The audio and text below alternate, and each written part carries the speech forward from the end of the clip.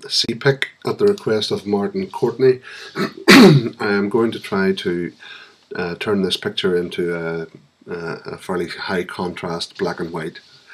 This is a raw file. It is a shot on a Canon 5D3 and imported into Lightroom as a DNG file, digital negative.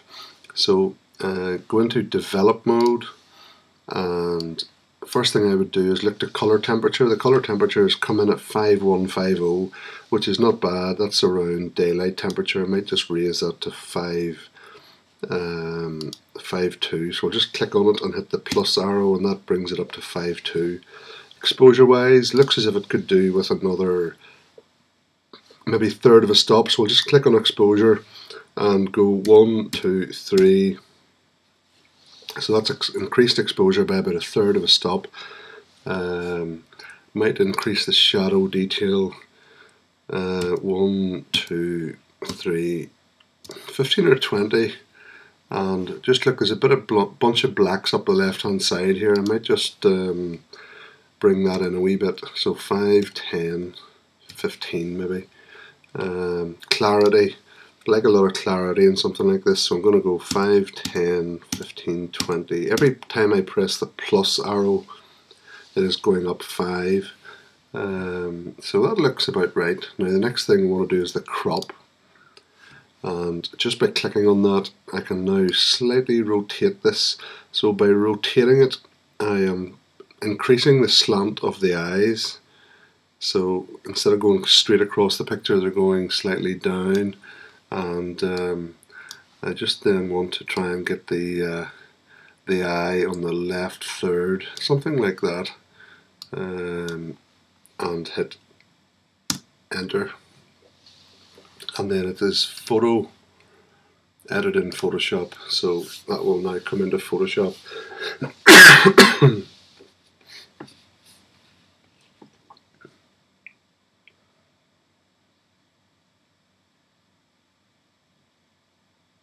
So the file is just coming into Photoshop. It's a wee bit slow because of the fact that the screen is recording. Normally it would be a lot quicker.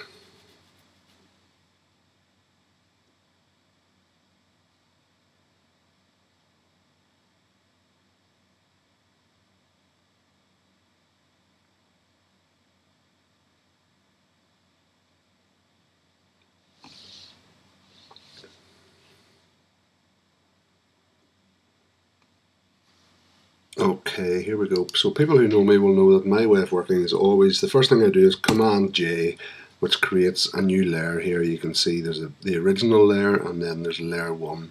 So Command J creates a duplicate layer, and I'm going to go Filter, Next Software, into Color FX Pro.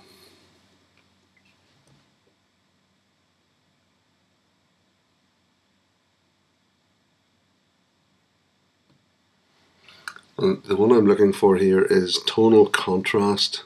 So I'm going to click on tonal contrast, and by default in Color FX Pro 4 saturation is set to +20. I don't like that at all, so I'm going to bring that down to 0, and I'm just going to hit compare. So that's before, after. So you can see it's bringing a lot more detail into the background here. It's really the hat and the background I'm concerned with here. I don't want to necessarily do this to the face just yet. So I'm just going to hit OK with the default settings, having reduced the saturation. So again, this might be a wee bit slow because of the recording.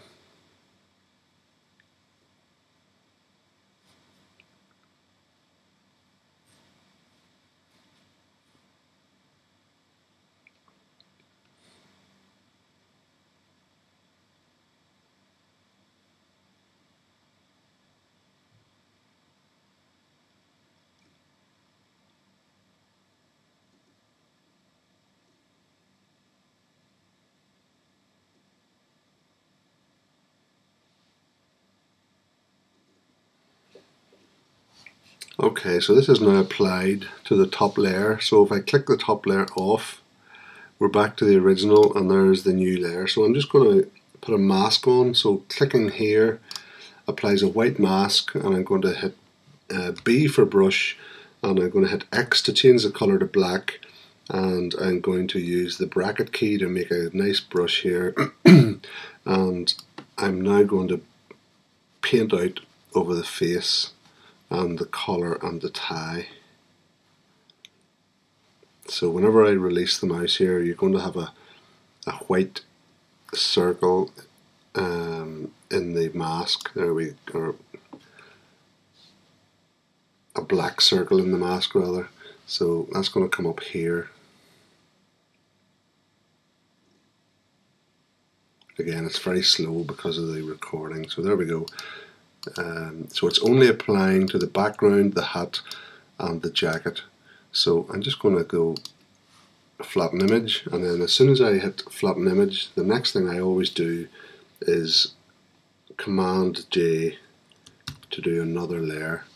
And this time we're going to go filter back into Nik software, and instead of using tonal contrast on the face, I'm going to use detail extractor, which is something new to Color FX Pro 4. I don't think it is in Color FX 3. So detail extractor. Now by default it almost has a HDR effect.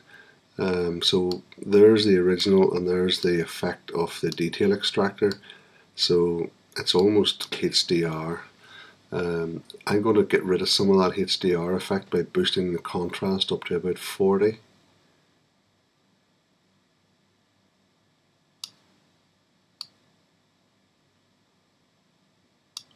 So there's 40, compare, before, after,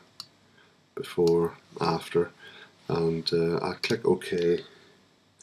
Now remember, this is only for the face, and this is why we use duplicate layers.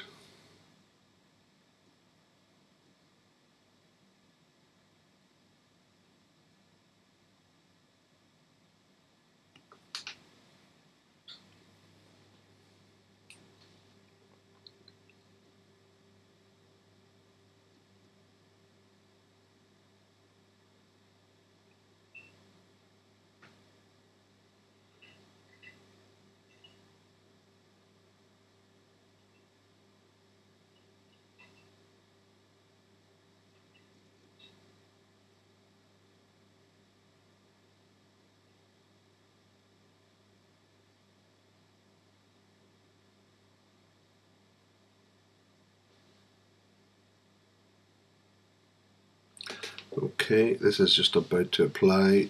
There we go. So I quite like what that's doing to all the image.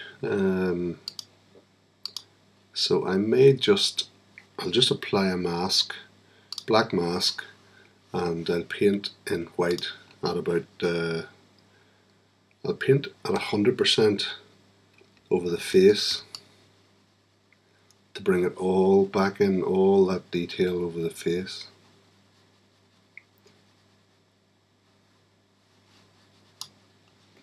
So this is going to come in as a white hole in the black mask. There we go. And if I paint at 33%, so I hit 33, and up here you'll have seen that has gone to 33. So I'm going to paint over the background and without releasing the mouse. If I release the mouse, I'm going to be painting over it twice. So whenever I do this, it's now going to appear here as a grey hole in the mask rather than a white hole.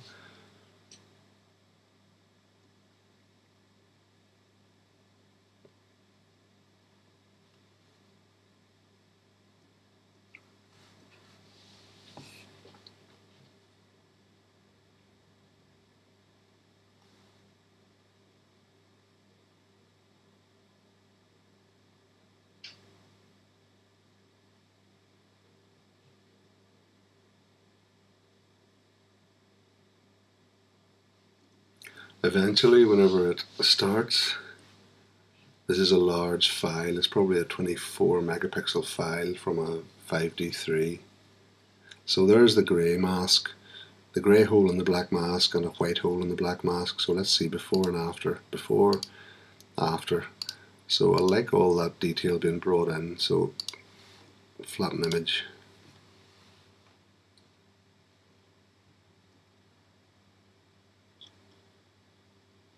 And then as soon as we do that, Command J again for another duplicate layer, filter back in again to tonal contrast.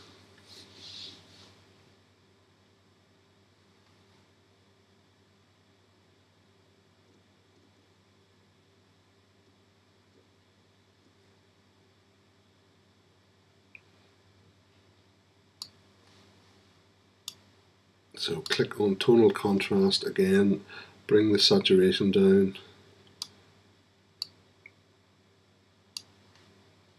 and let's see before and after. So this is purely for the face this time. I don't want to enhance the appearance of the background here again, because it's going to make it quite demanding of attention. It's just the face.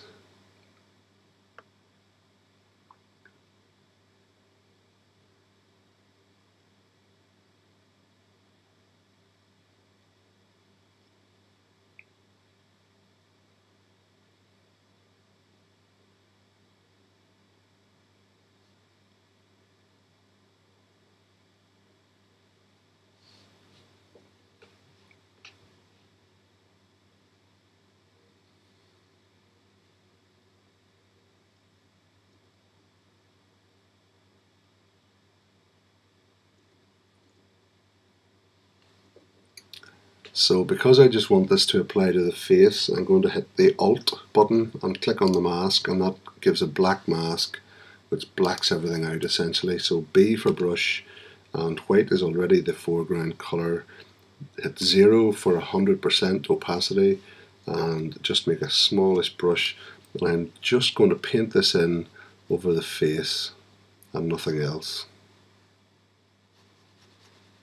So this is applying tonal contrast only to the face.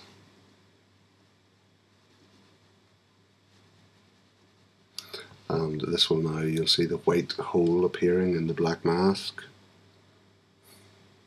There we go. Before, after, so there's a lot more detail and contrast coming in just on the face there. Flatten image.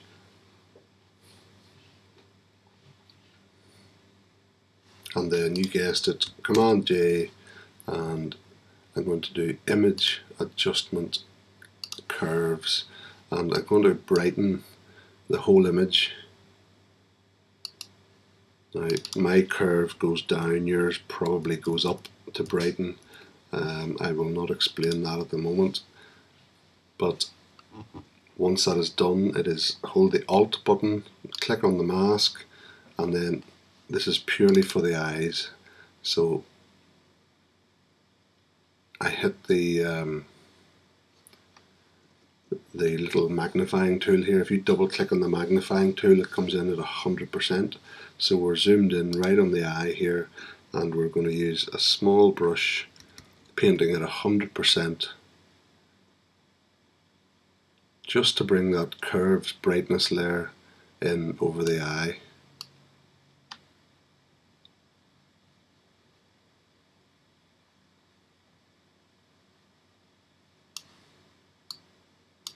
So you can see the two wee peepholes here for the eyes, before, after, and I'll just hit Command 0, which will fill the screen with the picture, and Command J, and this time we're going to go into filter, next software, Silver FX Pro. So this is where I do my black and whites.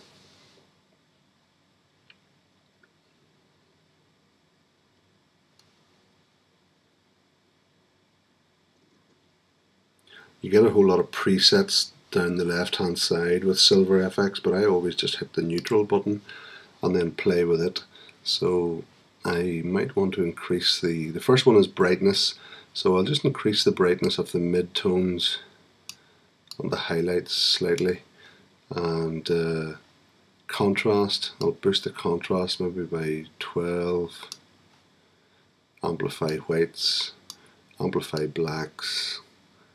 If you're amplifying whites and blacks, what are you doing? You're increasing the contrast. So that is the It's not working at the moment, so it's not allowing me to compare, but I'll just come down here to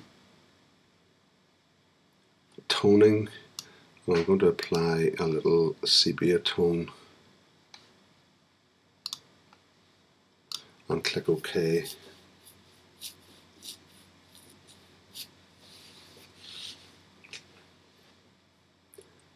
There are so many ways to convert to black and white, but I like Silver FX Pro, but I don't like the presets. I just like to do a neutral conversion and then tone it and adjust the contrast to my own taste.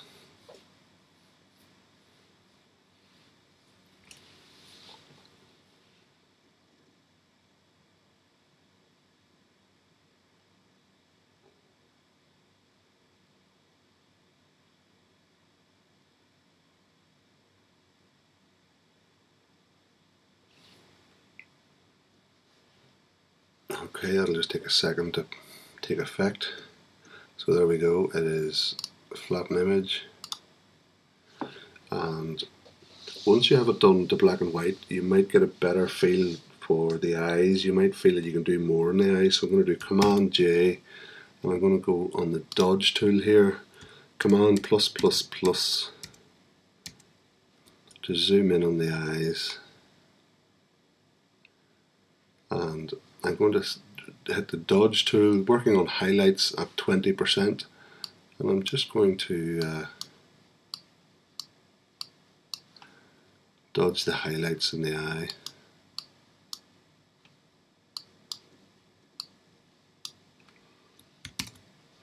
And before, after, so you can see there it's quite a nice little boost in the brightness of the highlights.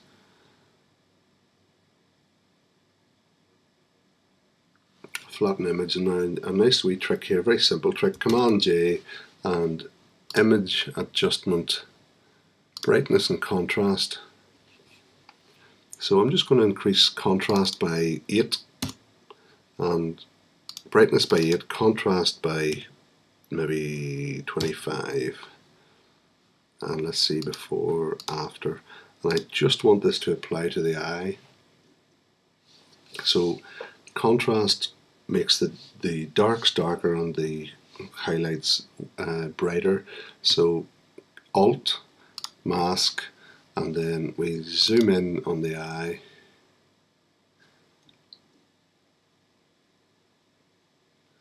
and B for brush, painting at 100%, and we're just going to use the brackets key to make that a slightly bigger brush, and I'm just painting this brightness and contrast effect over the eye. So there's the two little white holes appearing in the black mask over to the right here, and before, after, before, after. It's quite subtle, so I'll just flatten image. So the eyes are brightened again, increased in contrast, and then I probably I have a little action here which does a vignette, so I'm just going to click on the vignette action and press play.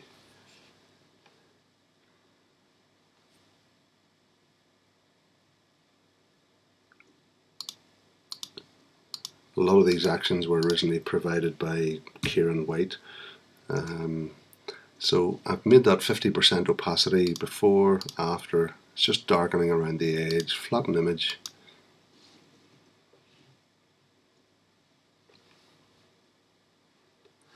Now, Command J again, image adjustment, curves, and I'm going to go the opposite way. I'm going to darken this time.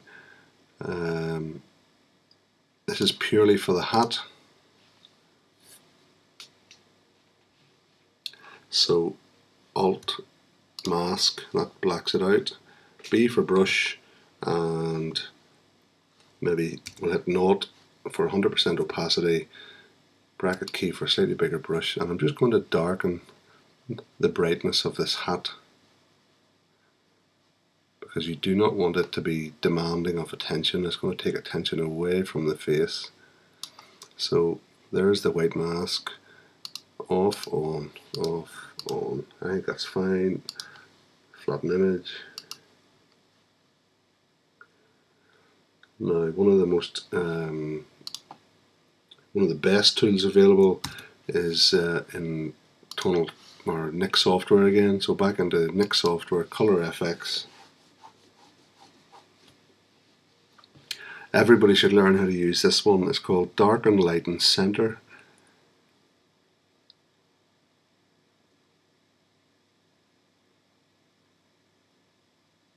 So I'm going to click on Darken, Lighten, Center. I'm going to, by default, these are the default settings. I'm going to bring the border luminosity back a wee bit. I don't think we need it to be so dark. So we'll go 30 for that. Center size right down. We'll use something like 12 and click on here. Now the light was coming in from the left hand side of the picture here, so rather than clicking in the center of the nose, I'm going to click on the center of this eye as being the center of the light. So let's compare that. Before, after, before, after, and all that is doing is drawing attention to the place in the picture where you want it to be slightly brighter and darkening the rest. So that has had a really nice effect. Flatten image.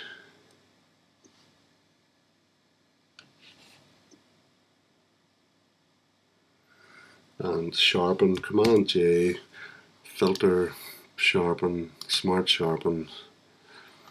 With a 5D3 I have increased my sharpening value, so I've put it up to 1.2 radius for a pixel, which is quite high, but I say unless you have a high resolution camera, don't use those sort of settings, so that looks okay.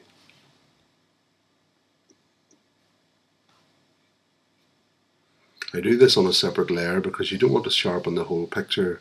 You don't want to sharpen this part of the background.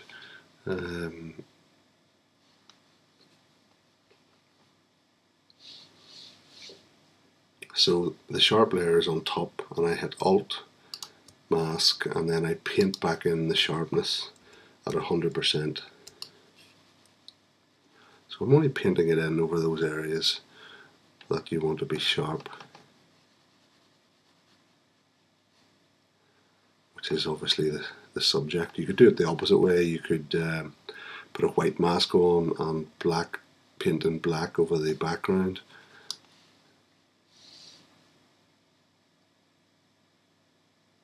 So this is going to allow the sharp layer on top to shine through the black mask once this takes effect.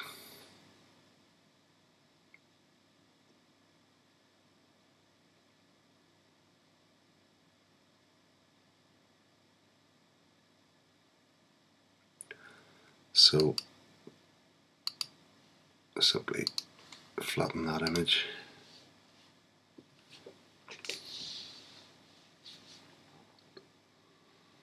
And Kieran White in his actions has a nice little sepia tone, so I'm just going to click on the sepia tone and press play. And by default it's 35%. Now I already applied a sepia tone in Color FX, Silver FX, but it's not as strong as this, so I'm just going to hit V for the move tool, and I'm going to hit 2 for 20, and that has brought the opacity down from 35 to 20% before, after, so I quite like that. And flatten image, and then the only thing that I think is left with this is there's a little highlight here which is annoying me. It's quite demanding of attention. My attention has been drawn to it, so I'm just going to hit the little patch tool, draw a circle around it and drag it onto a darker area, release, and it's gone. And I think that is now a very strong black and white image ready for print. And file, save, and that is now being saved into Lightroom as a TIFF. So it's a high quality TIFF file at co.uk.